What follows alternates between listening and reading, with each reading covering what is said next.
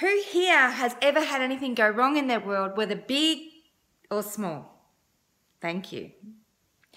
Who here then, who has had something go wrong, probably think that they could have handled things just a little bit different?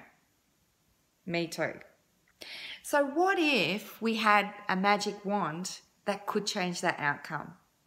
Who then would be interested in that? Yes. I'm Tammy and I'm from Why You Can Too. And I'm actually going to go through some tips that I've utilised when I've had some pretty big adversities and even little adversities to help live the life that you deserve. So before I do that though, would it be okay if I share just a little story about me? Thank you. So many of you know me as mum to 3 gorgeous children, wife to an amazing man, multi-award winning entrepreneur, and have a tendency to be in the flow and attract great opportunities into my life. But let me tell you, it hasn't always been like that. There's been a little bit of a process in place. You see, I want to share with you today one thing that I've discovered that I attracted into my life. And I want to share with you the lessons that I learned as a result of that. You see, I was an engineer in the Royal Australian Air Force for 17 years. I was in a male-dominated environment, the only female. I was told I couldn't do it. So with my attitude, no one ever tells me never, I did what I could and actually was awarded many accolations as a result of it as well. So I was pretty proud of what I achieved.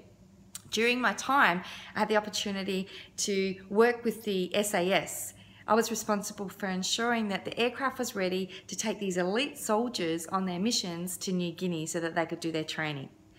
So in passing one day, they were really appreciative. They came and saw me and they offered me an amazing opportunity.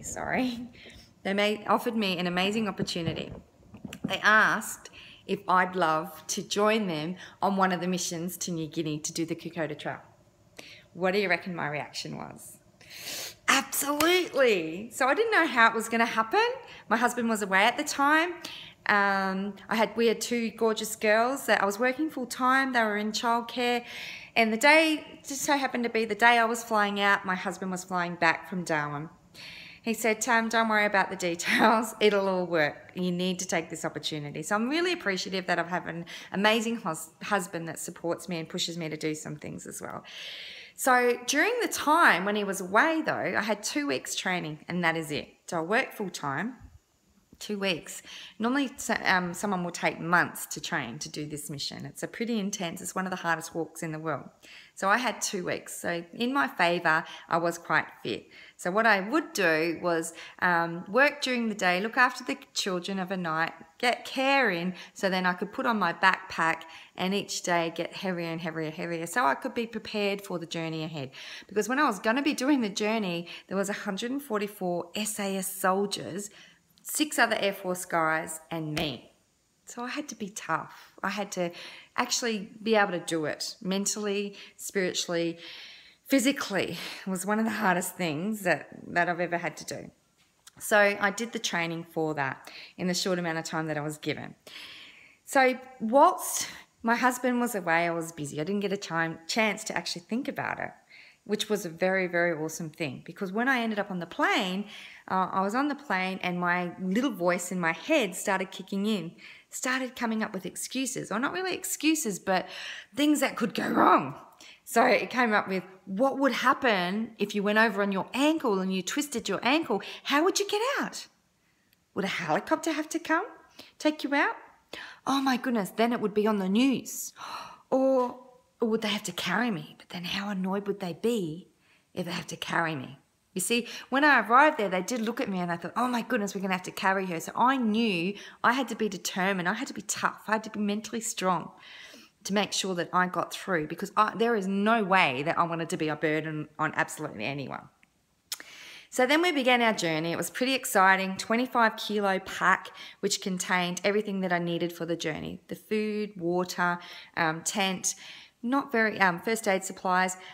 We don't take a whole change of clothes, take an extra set of clothes, but that's really about it, okay? Because everything you have to carry.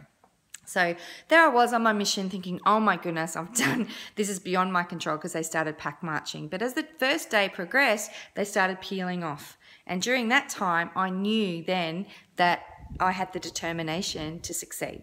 Okay? So day 4 happened. And remember that little mind thing that I had going on about my ankle? Guess what? Attracted it into my life. I actually went over my ankle, and there is no way I was going to rest on the Kokoda Trail. I could not believe it. In fact, most of them turned around and they could see, you could actually hear the damage that I had done. And I thought, oh no. So what I wanted to do, I had a choice at that point. I could focus on, oh my goodness, oh no, I've hurt my ankle, and focus on the negative side of it. Or I could focus on, do you know what? I'm just going to rest it quickly. I don't have any ice, okay, but I do have compression.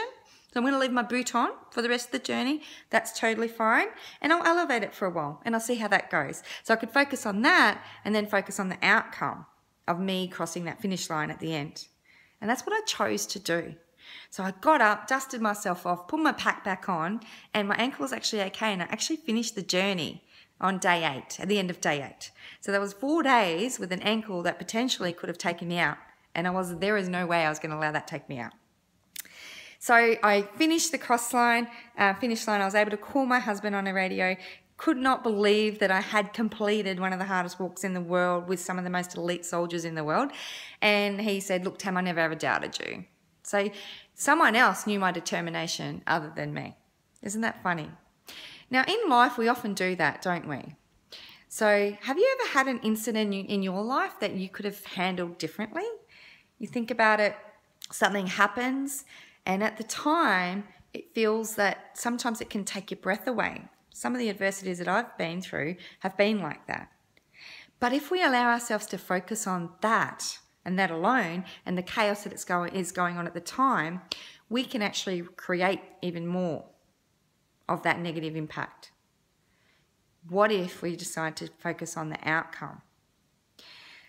What if we decide to create the life? So the thing is, what I learned about that situation and what I've learned about since then, because that was about 10 years ago, and I'm actually analysing different things that have happened in my life and how I've actually treated it. And I think, wow, how powerful.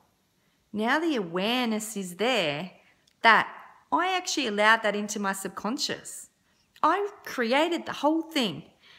Did I want to fall over my ankle? No. But did I say, what would happen if I did? So the universe delivered. The subconscious said, hey, this lady wants to fall over. Didn't know when it was, didn't know the details, but guess what? It happened. So I want you to think about in your life. I know that you've had things probably that have happened and you kind of think, well, I didn't create that, but maybe you did. See, the thing is, there's many lessons through my life that I've learned, through the adversities that I've been through, that I've learned, that I went, wow, how powerful. So how powerful now if I can realise that and acknowledge the fact that that I created that and many other incidents that I created as well. So instead of actually creating it and having the drama with it, what if I could create the better solution? Would that be better? Yeah. And that's what you'll learn when you join me on my workshops. Not just those type of things, not just that, but there's many, many tips that I've learned along my journey through overcoming major adversities. I've got a one-day workshop which is just $90. It's pretty amazing, and I've got a real special on at the moment as well. For the first 10 people that go and register their name in the room, they get a half-hour free coaching call with me as well, so that you can decide then if you want to spend more time. So because I've got I'm also running a retreat in Fiji, on a tropical island, on a private island in a private resort. Everything is inclusive. We're going to be doing activities. We're going to push ourselves to extreme. We're going to actually try to overcome the fear. There's going to be a lot of personal development, but a lot of activities and a lot of fun. See, because of what I've learnt in life is that unless you fill your own cup up, you can feel resentful.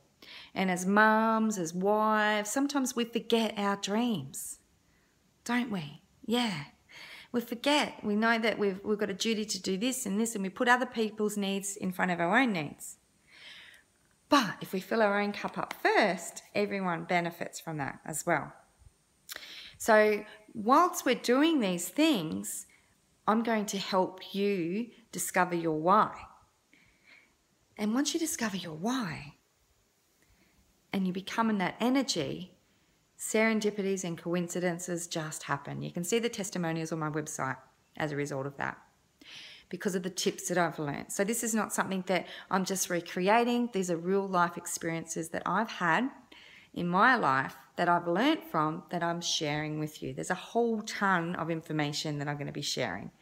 So I encourage you to either go down to the back of the room, go to the website, contact me for your free consultation and find out if you want to spend more time with me and see, because what I know is that we do create our lives. We absolutely do. You deserve to live an awesome life. You so deserve this time. So let's help you live the life that you deserve and discover why you can too. Thank you.